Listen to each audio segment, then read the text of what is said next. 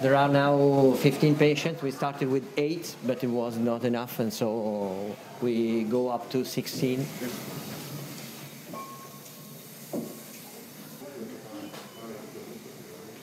People who keep describing this as like flu, it's worse than that, no? No, it's totally another thing. As I said before, it's a very severe pneumonia.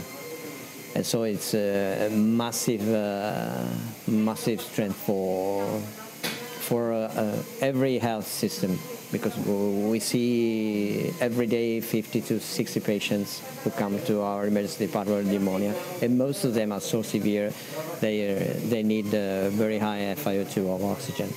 We have to reorganize our emergency room and our hospital.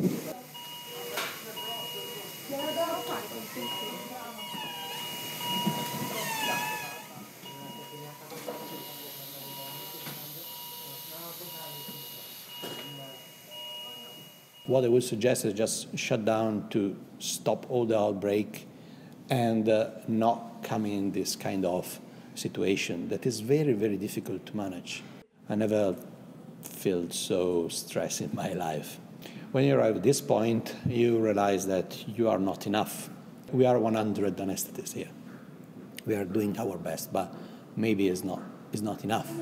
We are performing the test for the nasal swab to detect coronavirus